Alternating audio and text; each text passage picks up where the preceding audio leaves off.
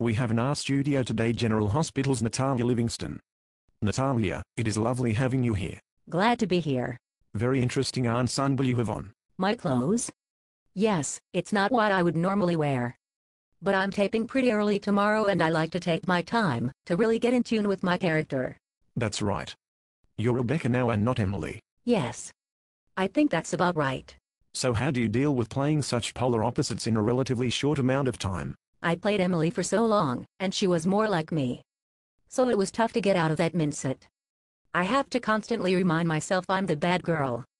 I even went so far as to pick up a 3-pack a day habit. You started smoking? That's dedication. No. I mean 3 packs of Dublin gum a day. It has its perks. My breath has never been fresher. And I can crack bullets with these jaws. I know you're looking forward to your future as Rebecca, but what was your favorite moment of playing Emily? That's tough. I was blessed to play such a multi-dimensional and fascinating, deep character like Emily. Emily's a what character? And I had so many great stories over the years. Breast cancer, Xander, Alan's death, the rape, and of course her fairy tale romance with Nicholas.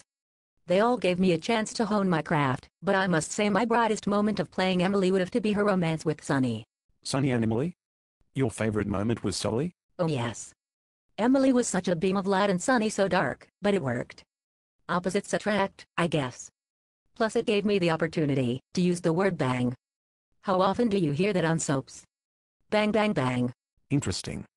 So what do you have coming up as Rebecca? She has a mysterious past, but right now she's connecting with people who loved Emily, her family, her friends, maybe even Sonny. And of course there's the men. I have to know, will it be Lucky or Nicholas? Lucky is amazing, a stand-up guy. But I think Rebecca needs a guy that's more rough around the edges, like Sonny. And Nicholas is great too. Tyler and I have always had that amazing chemistry. And you know what? If I squint hard, really hard, so hard that I'm almost blind, Nicholas looks a little like Sonny. Natalia, the question on all of our minds is if Rebecca will turn out to be Emily. Is it a possibility? Who knows? It will be interesting to see how the town would react if she was. Especially Sonny, who was so torn up about her death. I don't think he ever got over Emily. The thing about Sonny is that he... Well, look at that, we're all out of time. Good night everyone.